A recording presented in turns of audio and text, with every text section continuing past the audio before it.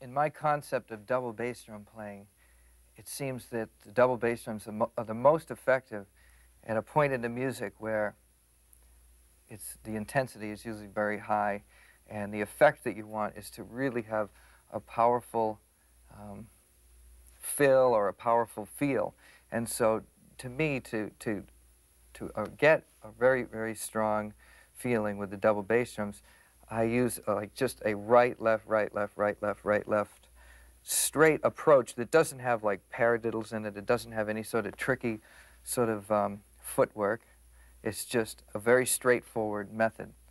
The reason that I lead with the right foot is so when I come out of fills, I'll end up with my right hand on a cymbal, or end up into the time again where in most cases I'm leading with the right hand. To start with, I just took a book called the Colin Bailey Bass Drum Control book, and I started reading those exercises, but I ignored the sticking that he wrote in there. And I basically just played everything right, left, right, left, right, left, right, left, whether it was written for the hands or whether it was written for the feet. So for an example of something like that, I'll play just this basic 16th note flow of notes, okay? 1, 2, 3. 8th note flow of notes. 1, 2, 3, 4.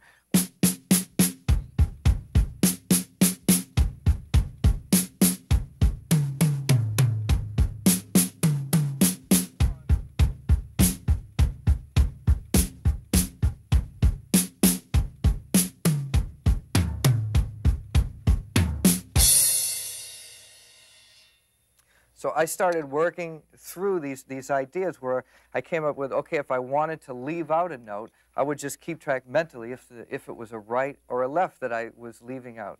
So for example, if I want to leave out the first note of 4 16th notes, like, you know, 1 E and 2 E, and the next note that I'll play will be a left, because I'll be leaving out the right. So it would be like 1 E and 2 E and 1 E and 2 E and 3 and 4 and 1 E and 2 and 3 and 4 and 1